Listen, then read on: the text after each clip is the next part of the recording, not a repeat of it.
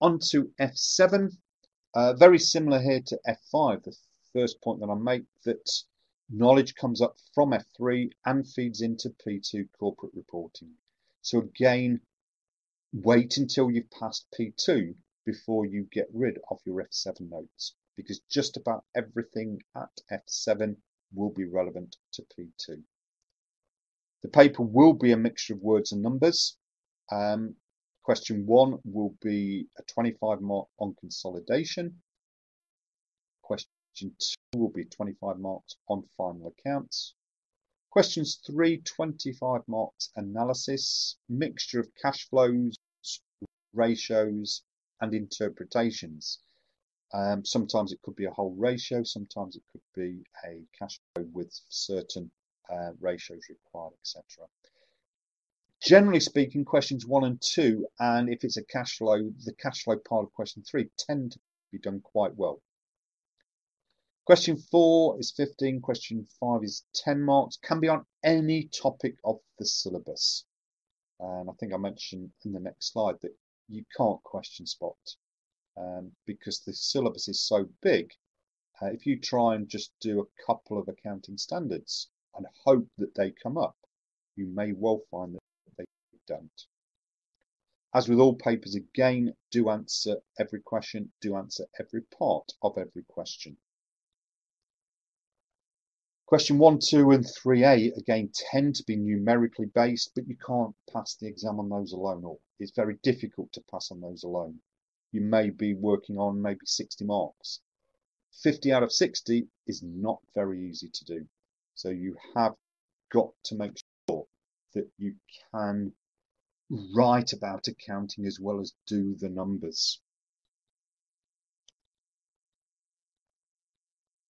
Again, workings are important. There's a little bit more flexibility in your workings here as opposed to, let's say, the F6 element. But whatever workings you do, cross-reference them to your end solution. So if you've done a goodwill calculation as a working, put it working 2, goodwill, and when you feed the number into your statement of financial position, attach W2 against the figure so that the markers can cross-reference on there.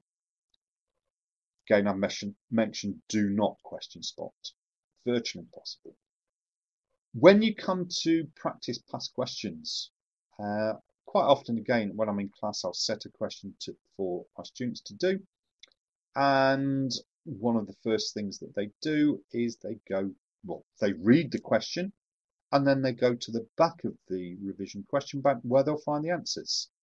And they'll read the answer and they'll go, yes, I agree with that. Yes, I agree with that. Yeah, done. Finish the question. That is not practicing questions. That is auditing a solution. Please, by all means, read the answer, but do the answer yourself first. Then check up.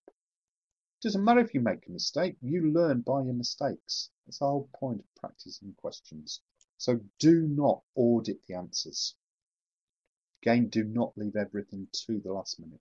The syllabus is so huge that if you decide, 2 weeks to the exam, time to do my F7 studies, there is no way you'll get every bit of the F7 syllabus done. So you've got to plan your 3 to 4 months in advance of taking the exam. One of the reasons why students do fail this exam is quite often we see accountants, people working in accountancy, failing the exam because they doing the studies and they say, F7, it's financial reporting. I work in financial reporting, so I know the subject. I don't need to do anything. I can go into the exam with no preparation. That's the wrong attitude to take, because what you are doing is you're studying for an accountancy exam.